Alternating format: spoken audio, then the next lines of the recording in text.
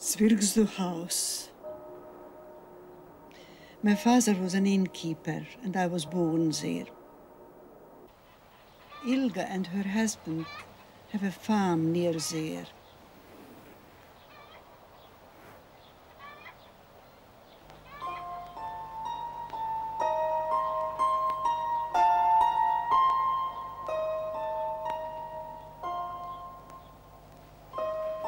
As a child, I spent quite a lot of time in their farm, and I have my fondest memories from that time.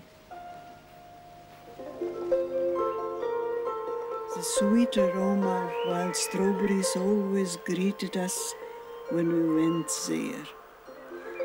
This is only one of many pleasant and unforgettable memories I have of that farm.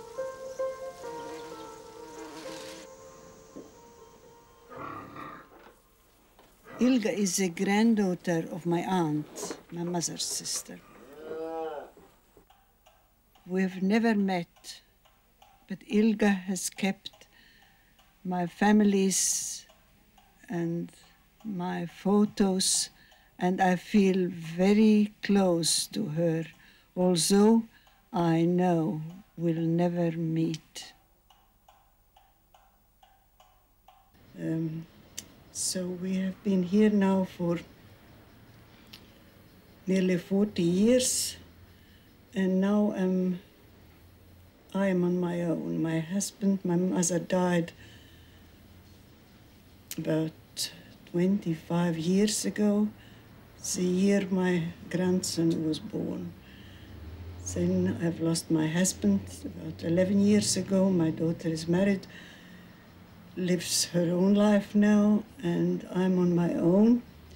And I'll stay as long as possible here, as long as I will be able to, because it's not only my home, it's a friend too. And I wouldn't like to live anywhere else now.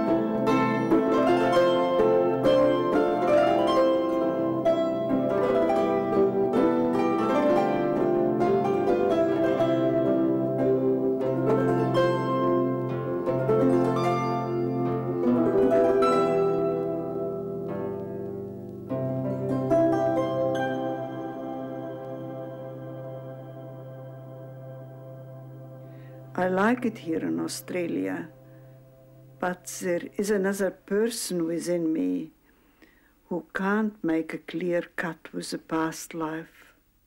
The country I was born, where I went to school, got married when my daughter was born, the language I first spoke.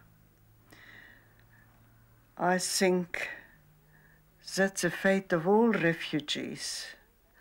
And when I think back now, despite all the troubles and the hardships,